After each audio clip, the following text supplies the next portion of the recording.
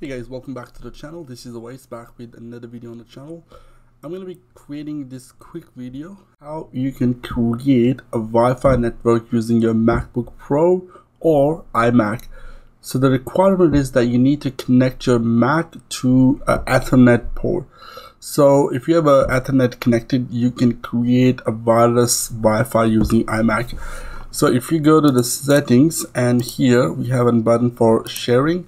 Here in the list we have internet sharing, so I can select that and I can start that. But before I can do this, I want to basically configure my Wi-Fi. So if I select the Wi-Fi and I click on Wi-Fi options, and here you can see the name of the network that it's going to create, also if there's any security that you want to set. So anybody use my Wi-Fi, I want to change this to hello,